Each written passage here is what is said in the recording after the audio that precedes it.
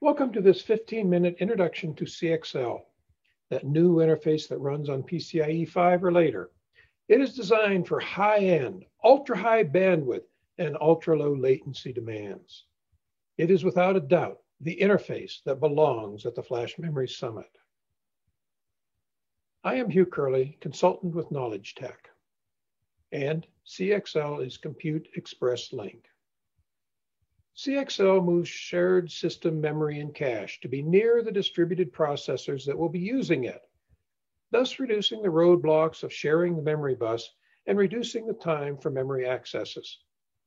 I remember when a 1.8 microsecond memory access was considered good. Here, the engineers are shaving nanoseconds off the time to access memory. You might say that graphic processor units, GPUs, and NVMe devices share system memory with the processor. And you are correct. But with the GPU, the sharing is one way only, from the host to a single graphic unit. With NVMe, both the host and the device can access the memory, but there is only a single instance of a given memory location. It may be on the host or on the NVMe device, with both the host and device able to access it. And the memory of both the GPU and NVMe devices is controlled by the host memory manager, so no conflicts or coherency problems develop. And neither the GPU nor the NVMe devices are peers of the host. With CXL, multiple peer processors can be reading and updating any given memory location or cache location at the same time. To manage coherency, if any processor writes to a memory location, all other copies of that location are marked as invalid. Processors accessing that memory location must refetch that data before acting on it. This requires a lot of communication, and that communication is called CXL. Why add this extra complexity and communication? CXL allows the system designer to move the memory and cache physically closer to the processor that is using it to reduce latency. When you add remote processors or processing devices, each device brings the memory and cache it needs. This allows the system owners to balance performance versus costs. System administrators can add more system memory by adding memory expansion units. There are additional requirements we must address. The reasons for CXL are high bandwidth and low latency. It must be scalable to address applications with different demands. But the elephant in this room is coherency. We are moving to new ground, and it must be designed correctly. CXL is probably a bad choice for block access or where there is only a single instance of memory addresses. It is also probably a bad choice for mesh architectures with multiple accelerators all working on the same problem. CCIX would probably be better. CXL coherency is our issue. So how does it work? I mentioned it in one sentence earlier, which probably caused more questions than it answered. This single page may do the same, which is good. It means you'll be ready for the in-depth presentation and discussions later in this conference. Data is copied from the host processor memory to the device's memory. And there may be multiple devices with the same memory addresses. When a device updates a memory location, that location is marked as invalid in all memories or caches. When any device wants to read or write a memory location that is either invalid or not in its memory, it must read it from main memory. Memory tables and coherency logic is in the host.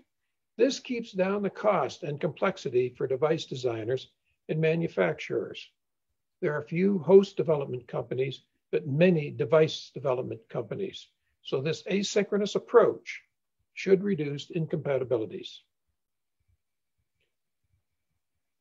We mentioned the GPU and PCIe before. CXL has three protocols which we will address. CXL MEM, used to maintain coherency among shared memories.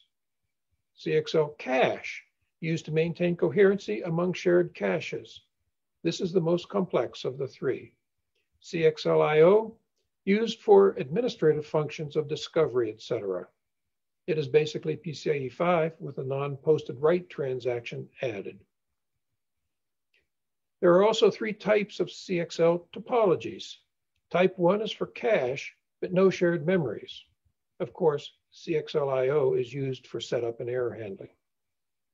This slide shows some usages. Type 2 is for shared cache and shared memories. HBM is high bandwidth memory. Type 3 is for shared memory but no shared cache, such as for memory expansion units. The Type 3 does not have externally visible processors or cache in the device. One subject we must address is who manages the memory, the host of the device, and what does memory management mean? The easy way to answer that is that device managed memory is not accessible to the host. Therefore, CXL does not see it or manage it. Remember that the management, logic, and tables for CXL are in the host.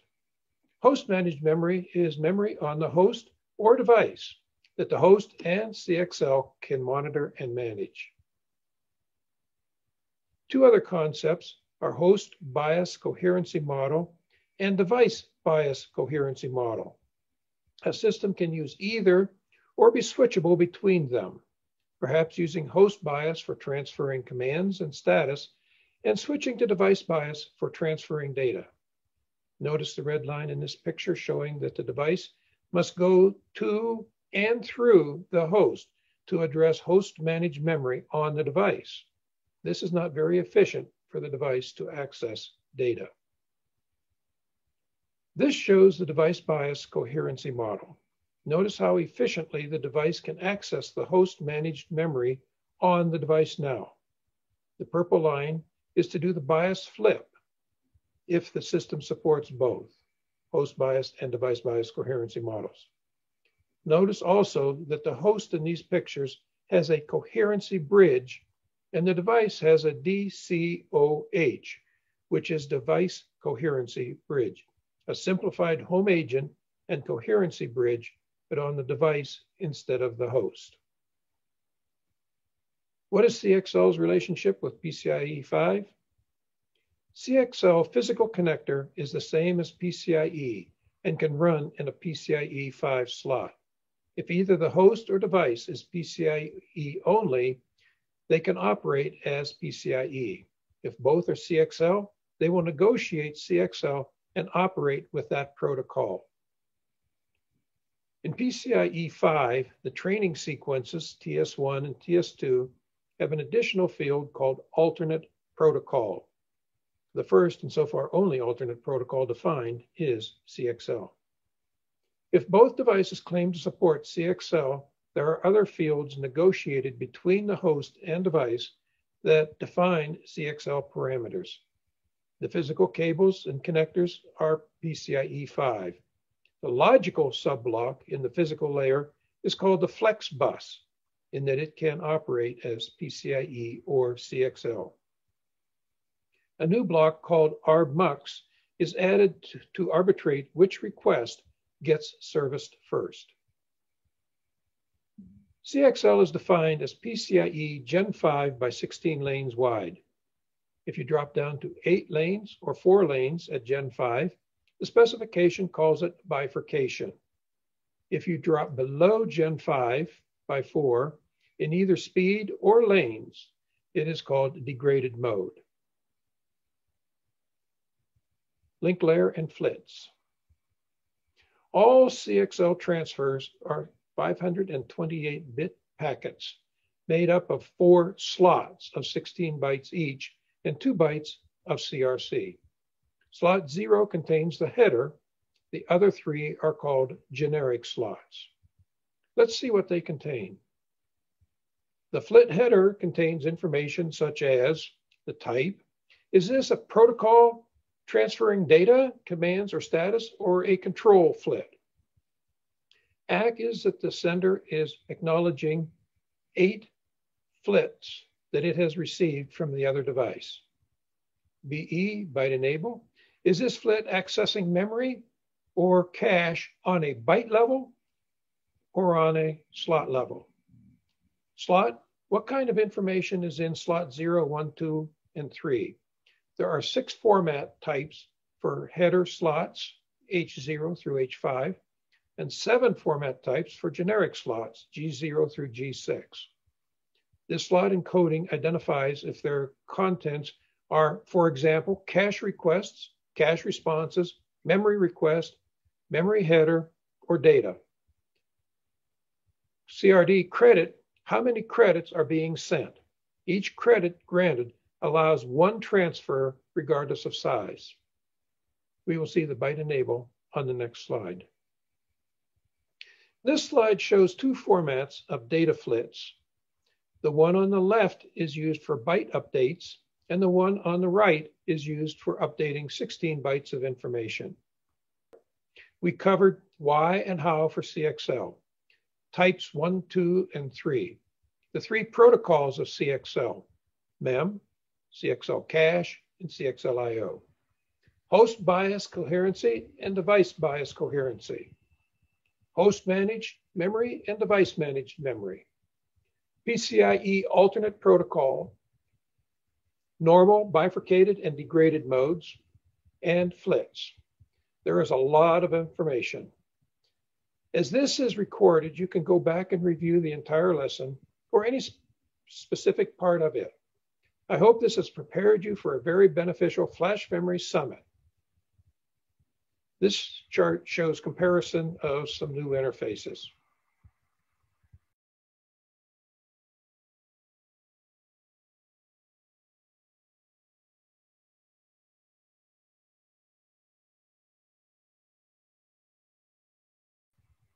Thank you.